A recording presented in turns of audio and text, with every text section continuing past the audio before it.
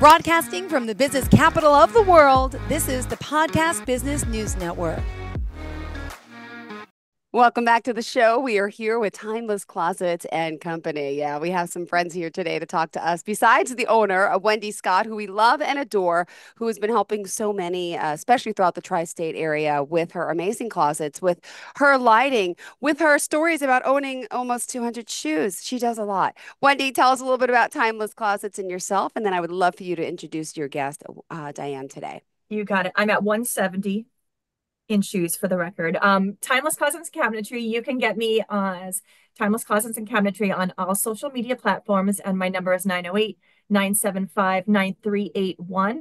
And while we've been doing a podcast all about closets, we've been once a month doing a tongue-in-cheek where we take skeletons in the closet and we talk about something, a subject that is extremely important and not talked about enough. And that's where we bring in Dianne. So Dianne, can you tell us who you are and a little bit about what's going on? Sure. So thank you so much. So I have to say, first of all, changing your closet is one of the most amazing things that you can do. My husband and I just went through renovation. We didn't know about you, but our contractor showed us some really great things that we could do. And organized closet makes your life better. So I can't say that enough, our mental health. And as someone who sells carpet and flooring for a living, one of my favorite things to do is when people come in and they're redoing a closet and they want to put something funky, like a leopard skin or something really cool in their closet, right? How Jersey girl of me to want leopard in a closet. So I've yeah, seen it. You're so correct. Yeah, so I actually was really excited today for this podcast because we do have so much in common. So my story is unfortunate and sad. But I believe in what you do matters. So I own a company called The Carpet Girl. We sell and install custom carpets and flooring and all of that. And in 2017, when I was about to franchise my company, the unimaginable happened.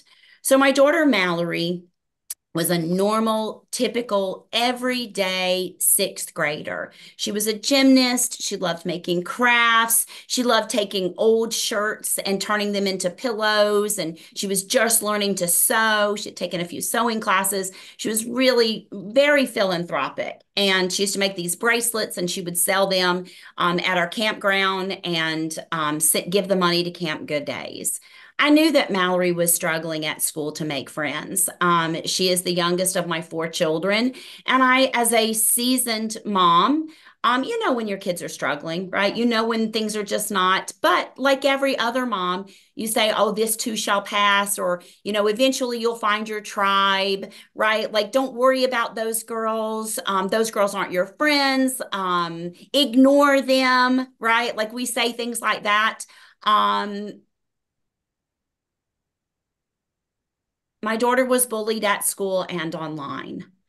And on June 14th, 2017, my daughter took her own life.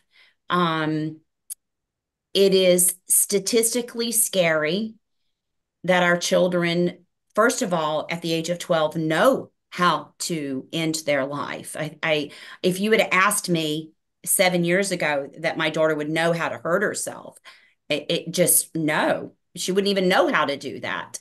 And would she do it? Why she did it? All of those questions obviously still linger. So because we weren't talking about teen and tween suicide in 2017, even though the CDC had released in January early that year that teen and tween suicide was on the rise and it was staggering, the statistics, we weren't really talking about it. And so after I got past the minutes of embarrassment after what Mallory had done, I don't know why, but there was just this fire that was lit inside of me that parents need to know if this can happen to our family, it can happen to anyone. And so we started a mission called Mallory's Army.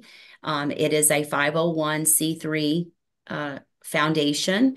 It's we do school presentations, we do community events, we do fundraising, and we just do our absolute best to really try to warn parents the dangers, not just of bullying, but the social media is not social. And we really need to think about the dangers that we're putting in our children's hands, and need to understand. I call it the three S's, right? In kindergarten, kids learn that Santa Claus isn't real. In third grade, they learn about sex. And unfortunately, in fifth grade, they learn about suicide.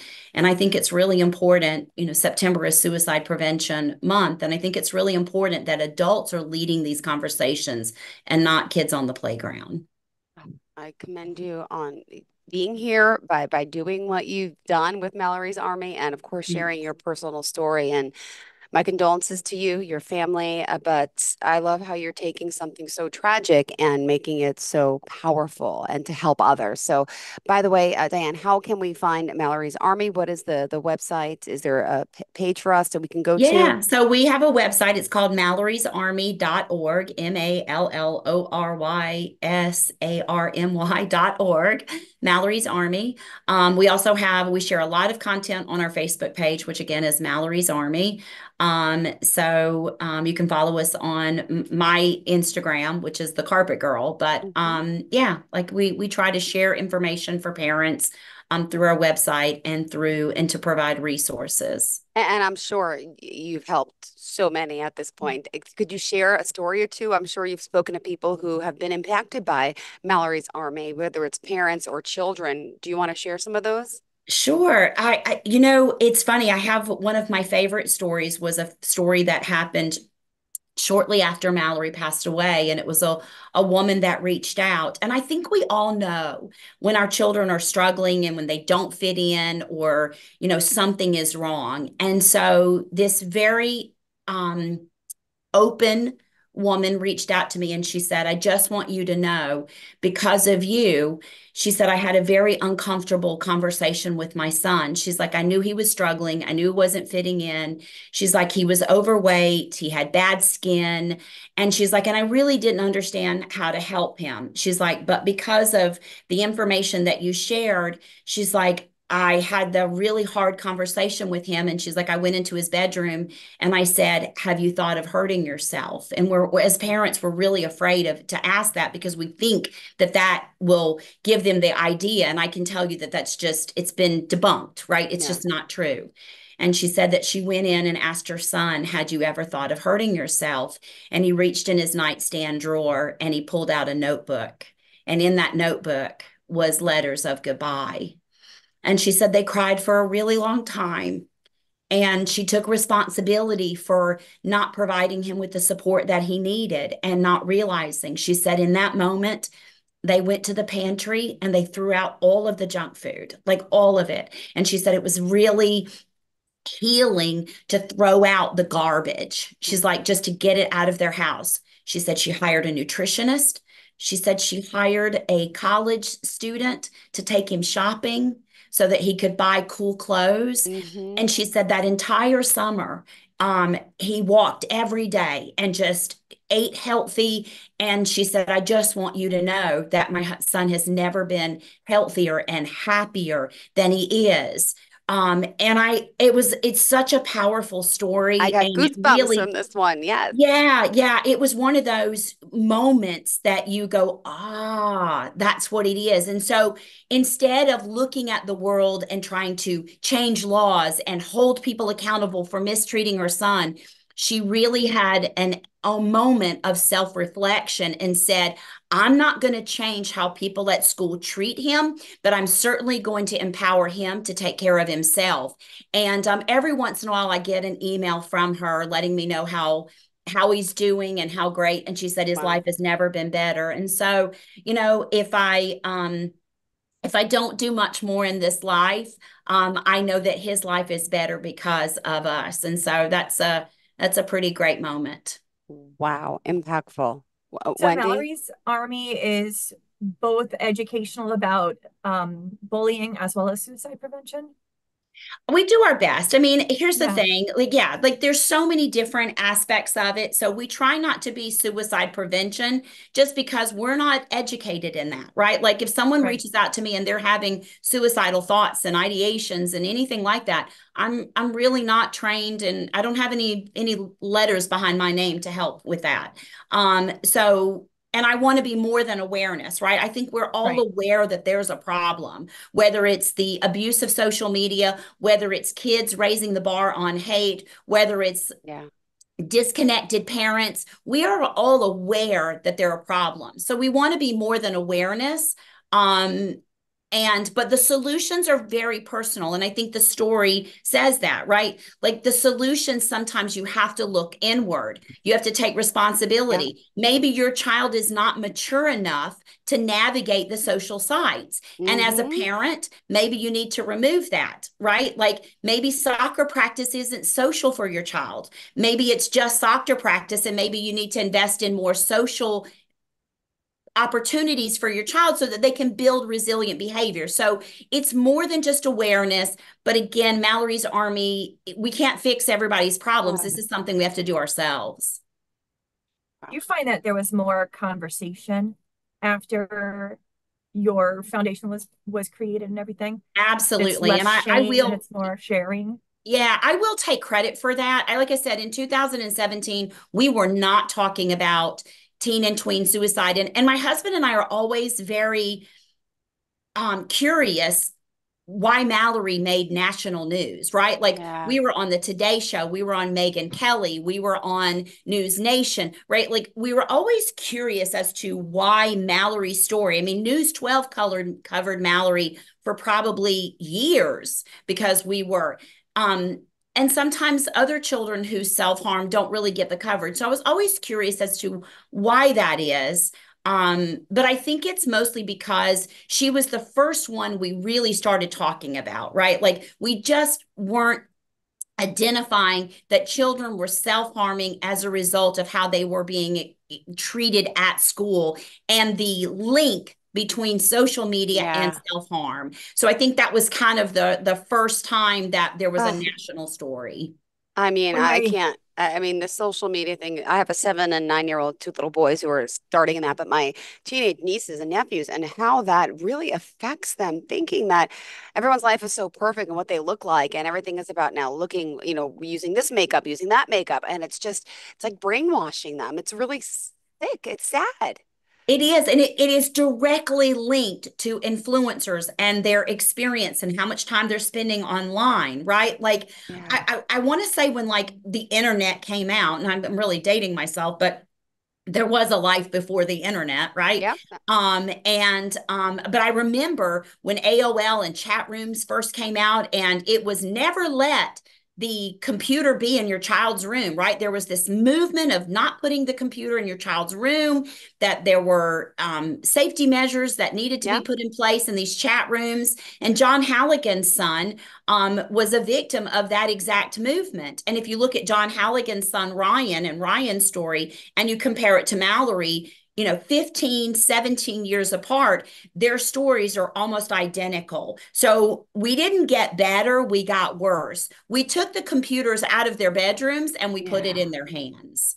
True. And I think that in some circumstances, right, the internet and the social sites and all of that, they do make us better, right? They connected us in They this. do. You may not have heard about Mallory had we not had some No. element, but I think we are putting way too much weight in our children being spending so much time online. It's not social media. If Yeah. anything, it's anti-social, right? It's isolation media is what they really should be calling it. But that doesn't sell, right? We call it social.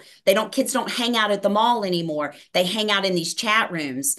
Yep. And the problem with that is that they don't build resilient behavior because of it, right? The way that we build common ground is through moments just like this. I like ice cream, you like ice cream. I like dogs, you like dogs. And before you know it, we have this thing in common and we can get past our differences because we have built this common ground. And you do that through socialization, through conversation, through playground play. We have removed recess from many of our school programs. Like, how sad is that? Is that kids, and if they do have recess, it's so structured that what happens is kids just automatically only gravitate rather than they only gravitate to their close knit. So again, that's isolating them even further. So it's a bigger problem than just social media and just bullying. We truly have a social interaction problem that's impacting our children and how they grow up. Oh, my goodness. And by the way, can I ask how the two of you connected? I've been following Diane's and Mallory's story since day one. We're in, you're in Hunterdon County, right? Morris County. Morris County. Yeah, But Hunterdon Rockaway County, Township. Morris County, we're right next to each other. So all the schools, we kind of all follow each other. So from day one, I've been following my son. He's 26, so this is way long ago. But in junior high, he was, he's a black and white kid where you can't say it's okay if this happens. It's either this or that. And there was a hallway in school that he wasn't allowed to go down unless there was no one in that hallway. So what does my son do? He goes down the hallway, and this group of girls started picking on him, which is weird. It's a boy, and the girls are calling him names, using really derogatory swear words. Listen, middle school girls, you want to solve world peace? Send in a pack of middle school girls. Oh I'm not gosh. kidding. You want to solve the problems in the world? Middle school girls can be extremely cruel. Not They're even mean, vicious. but cruel. Yes. But the schools my son is the one that got in trouble. Nothing happened to those girls, not even a slap on their wrist. They grabbed him by the hoodie and yanked it and choked him. And they constantly swore. And I want to know, is there more of an awareness towards the bullying side now in the schools? I mean, the culture of schools has to change in order for us to evolve. However, and I tell this to every parent, and they struggle with understanding this, it's not against the law to be an asshole. I'm going to say it again. It is not against any law to be an asshole. And that doesn't matter whether you're an adult or whether you're a child, particularly with children, right? You have to remember, we're not throwing children in juvie because they gave someone the middle finger or they pulled on someone's hoodie. So one of the problems that we have here is that this common courtesy so there's not discipline. When children can predict the consequences of their behavior, you will see change. I'll say it again. When children can predict the consequences of their behavior.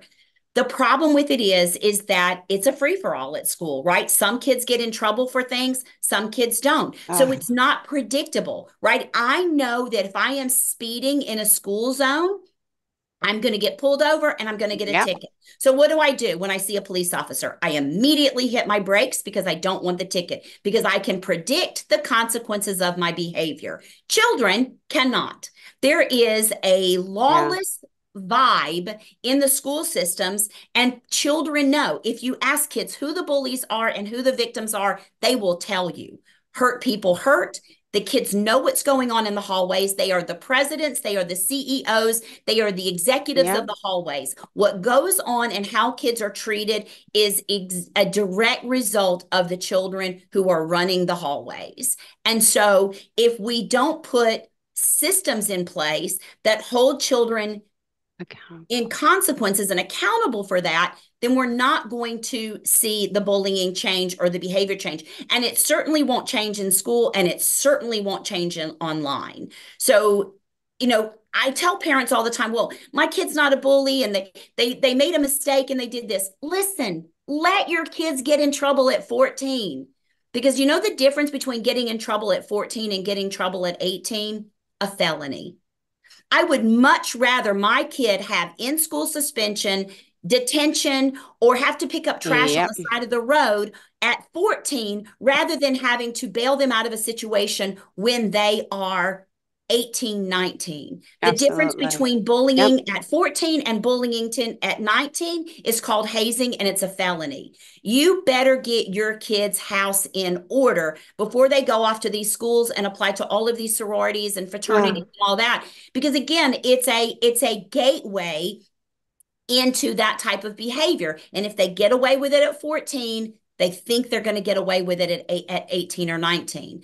And let them get in trouble. Let them get Mm-hmm. kicked off the soccer team. Let them be suspended from playing football for the rest of the year, because that's an incredible, valuable lesson to learn as a child, and they won't do that again as an adult. I know. It's so impacting that you're like, It is. wow. And I'm gonna just say, if the school doesn't do it, you need to do it as a parent. If the school Right. doesn't pull them out, you pull them out. Right. Because I I don't don't think the understand schools are as this. strong as This they should be. Yeah, I don't understand this philosophy of my kid would never do that. I literally had a parent one time say to me that there was no way that her daughter wrote the things that the school said that she wrote on, Snapchat or whatever. Someone must have hacked her account. There's no Oh way my that she would have gosh. done that. And I just, without laughing in her face, I laughed in her face and I was like, that's the problem. Yeah. There's a very good chance your daughter did write that. And instead of defending the behavior, let's parent the behavior. Yeah. Let's let them see the consequences of what that feels like and understand. Because again, I would much rather them get in trouble at 14 than get in trouble at 19. Absolutely. Well, thank you for putting us on this track to start thinking. And I hope parents are listening, people are listening, because you're right. It's about accountability, and it could be your child being that bully. I'm the same way. I'm always had a situation just a few weeks ago on the football field. And what happened was I brought my neighbor's kids with my kids. My son's only 9. He was practicing football. And the older kids I brought with me, my neighbors, my good friends, they're 16 and 14. Little boy, well, big boy. And one of the parents comes over to me and says, your son was saying, trying to lure my daughter, who's, 7, saying that he's going to get her candy from the ice cream truck. And I'm like, what? It was my neighbor's friend, but still, my neighbor. I said, what? I said, she's like, yeah, she's scared. He scared my daughter. I grabbed my neighbor, his name's Ryan. And I'm like, what did you say? He's like, oh, I was just joking. I said, that's not right. That is horrible. You scared the little girl. I said, so holding him accountable, I'm not even his mother, but like if it was my kid, which it could have been, it's just like you gotta be that person, and you gotta, take the blame, because it was his fault. But some parents are in such denial. My kid would never say that, would never do that. No, you never know. So you got to Right. confront it head on. I agree with that. Thank you. Thank you for, thank you for doing what you're doing with Mallory's Army. Would you mind, Dianne, telling us again how we can contact you? So Mallory's Army, mallory'sarmy.org is our website. info@mallory'sarmy.org is our direct email. So if there's a parent that has some questions about what's going on, if you want to live in a great community, it starts with you. You've got to be a great community. People get so caught up with the presidential elections and all of this. And I'm going to tell you something.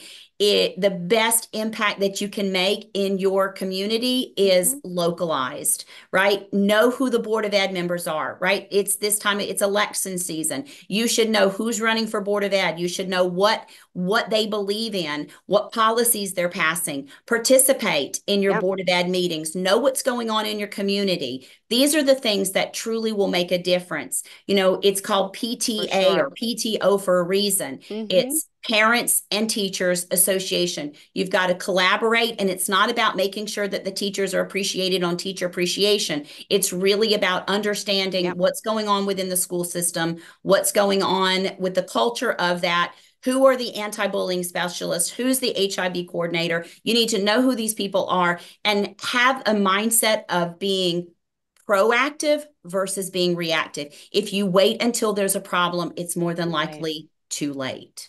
Thank you again. Tell us the website, both of you, how we can reach you. Thank you. Yeah. Mallory'sArmy.org.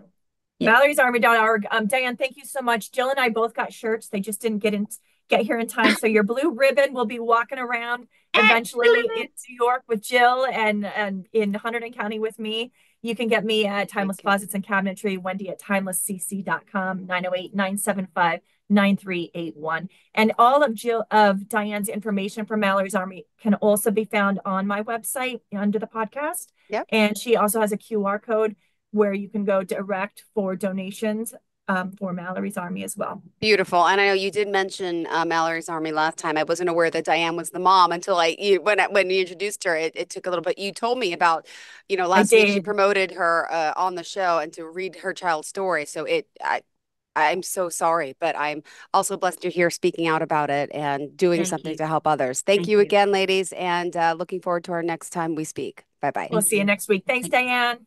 Are you looking for even more of the podcasts and hosts that you love? The Podcast Business News Network is proud to announce that you now have even more ways to listen live. Check out the MyTuner Radio, online radio box, and Simple Radio apps on iOS and Android, or find us online. Search for Business News Network on mytuner-radio.com, or search Podcast Business News Network on streama.com and onlineradiobox.com/US. Take your podcast on the go and don't miss a minute of the action.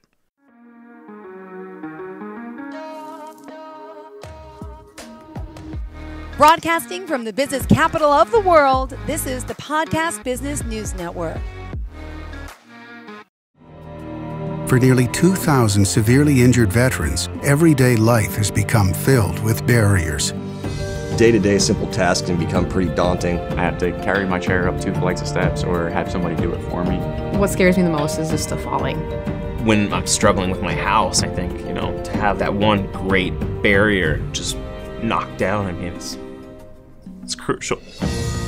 Home for Our Troops is a wonderful nonprofit that builds a mortgage-free, fully adaptive, handicap-accessible house. And there's no catch. It'll be our very first home that we've ever owned. This is a game changer. This is where your life begins again. We need you to join us in completing this important mission. Please visit hfotusa.org and help build homes and rebuild lives. Because of you, everything's going to be okay.